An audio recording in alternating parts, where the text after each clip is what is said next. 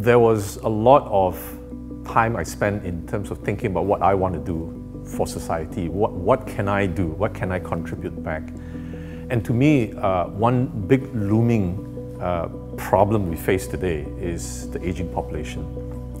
And one of the big problem or cluster of problems with aging is cancer.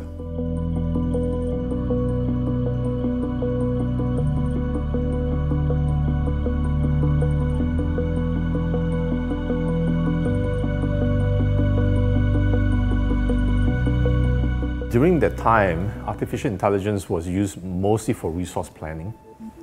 And the early ideas of how we could apply that to medicine or medical application was completely untested. And the more I looked into it, the more intrigued I became, the more interested I became in medical and healthcare and how we could actually simplify or make the diagnostic more accurate. Eventually, I've discovered my real love was, in medicine, or rather in healthcare.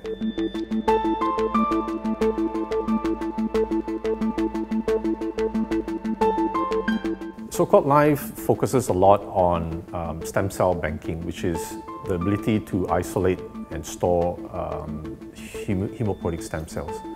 These are then used to help patients who are going through chemo to reconstitute their bone marrow so that they can have the immune system back.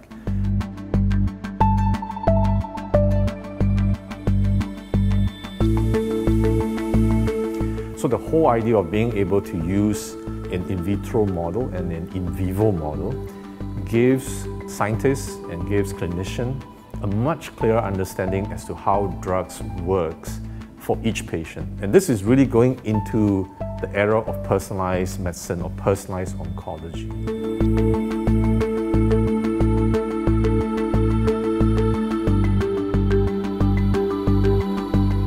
I think entrepreneurship, in particular technology entrepreneurship or bio-entrepreneurship, is something I felt could happen more often in Singapore.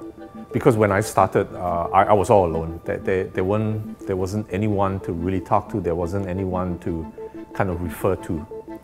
The real recognition goes back to the individuals of these companies that today I would think they are probably more successful than I've been.